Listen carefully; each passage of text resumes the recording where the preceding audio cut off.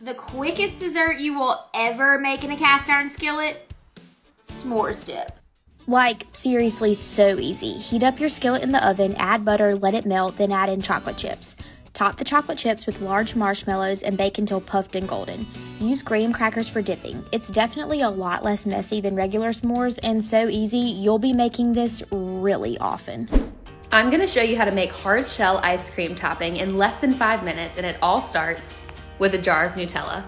Put 2 tablespoons of Nutella and 1 tablespoon of coconut oil in a microwave-safe bowl and heat it up for about 20 seconds. Then simply stir the mixture until both ingredients are fully incorporated. This is going to continue to melt the coconut oil. Next, just let it cool.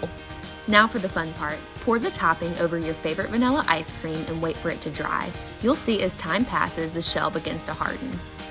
It's so satisfying to crack into the hard shell topping. This process took less than 5 minutes, and the hazelnut and coconut flavor perfectly complement the vanilla ice cream. Deep fried Oreos aren't just for the fair. Making fried Oreos at home is so easy, you'll wonder why you only ever order them at the fair. Just mix 1.5 cups of pancake mix, 1 cup of milk, and 1 egg.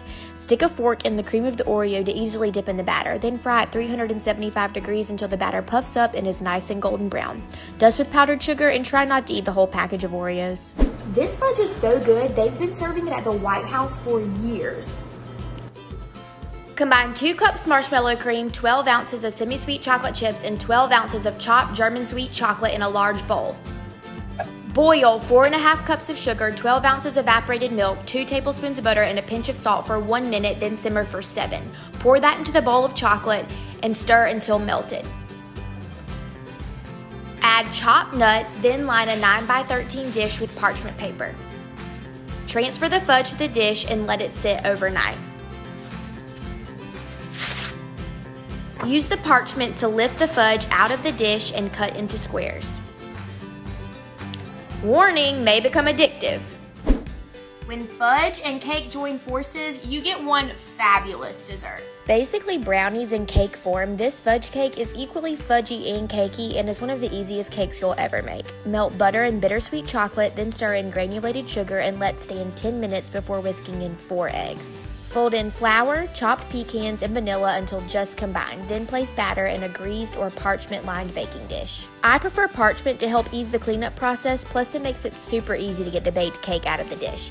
Bake at 300 degrees for about an hour, then let cool completely before slicing and dusting with powdered sugar. Check the link in our bio for the recipe to try it for yourself.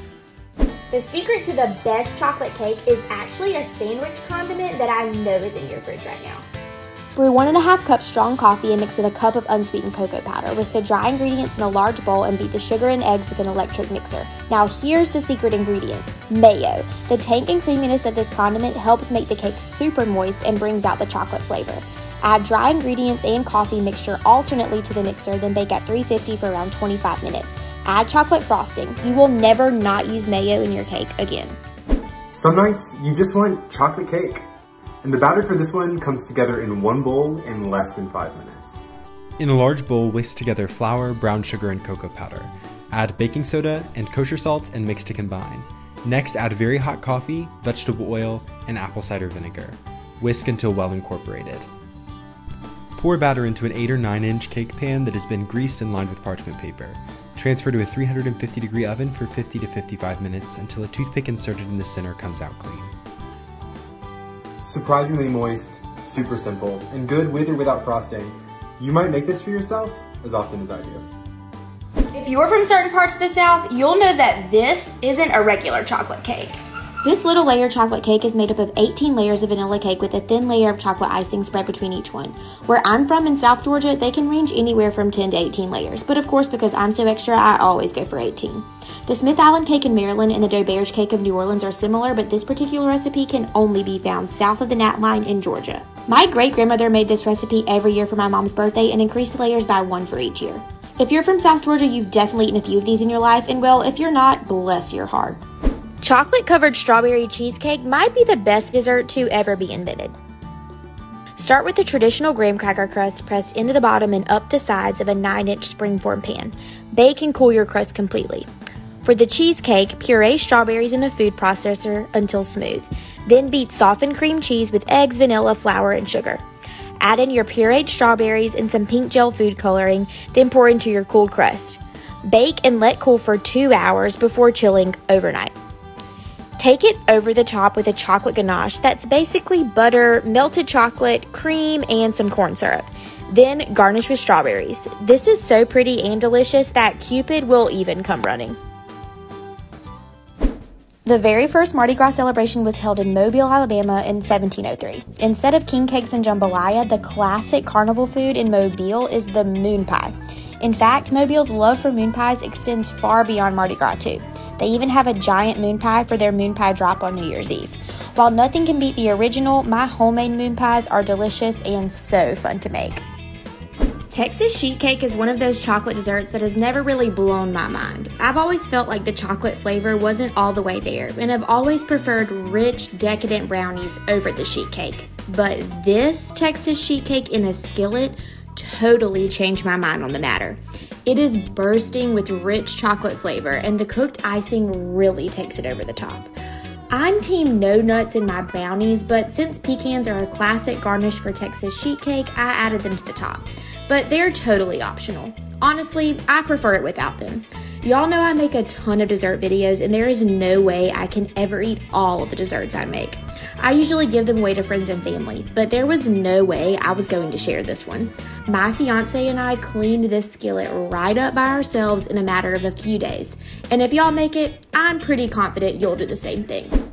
I'm going to show you how to make these adorable peanut butter chocolate acorns with 4 simple ingredients. Begin with a Nutter Butter bite, then using store-bought chocolate frosting in a piping bag, put a little bit of chocolate frosting on the flat side of the Nutter Butter and secure a Hershey Kiss. Then, using the same exact process on the other side of the Nutter Butter, secure a peanut butter chip. This treat is so cute and it comes together in seconds. A boozy coffee and chocolate milkshake? This is how you make a bushwhacker.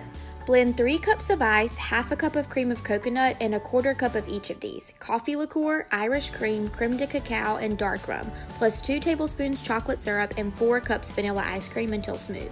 Drizzle chocolate syrup down the sides of your glass and pour in your boozy shake. Garnish with chocolate shavings because you can. Cheers, y'all. I'm going to show you how to make this healthy and delicious chocolate bar with 4 simple ingredients. Start by melting dark chocolate in a double boiler or in the microwave. Then pour it on a parchment-lined baking sheet and spread it out evenly using a spatula. Of course, the more you spread it out on the pan, the thinner your chocolate bark is going to be. Now simply add pistachios, cranberries, coconut flakes, and sea salt. Let it freeze for about an hour and then break the chocolate bark into pieces. Easy and delicious, I guarantee you'll make it again and again. I'm going to show you how to make those hot chocolate bombs everyone is talking about. Is this not the coolest thing you've ever seen? Here's how to do it. Start by melting milk chocolate and white chocolate. Then, using a half sphere silicone mold, pour the chocolate into every compartment and smooth it out evenly with a spoon. Invert the mold and shake it out on a parchment-lined baking sheet. Freeze it for about 7 minutes. Now carefully pop out the half spheres of chocolate. These 2 halves are going to come together to create your hot chocolate bombs. Now grab your favorite hot chocolate mix and toppings and put it into the bottom half of the spheres. This could be peppermint, caramel, or marshmallows. Now, using a plate warmed in the microwave, carefully melt the outer edge of the top half of the sphere. Now secure the 2 halves together with the melted chocolate. This is the fun part. Now decorate your hot chocolate bomb however you want. I used white chocolate and festive sprinkles. Let's see this thing in action. Pour steaming hot milk over the hot chocolate bomb and watch as it explodes into chocolatey goodness. Here's a recipe that's perfect for just one. If y'all learn any recipe from this account, I promise this is the one you're going to want to remember. Sometimes I sit on my couch watching Netflix and crave just one really good cookie. All you do is soften a tablespoon of butter in the microwave for 10 seconds. Mix it with a tablespoon of brown sugar, a teaspoon of regular sugar, 2 tablespoons of flour, a drop of vanilla, and some chocolate chips. It doesn't have raw egg in it, so you can eat the dough straight or bake it at 350 for 15 minutes, then sprinkle with salt. You're welcome.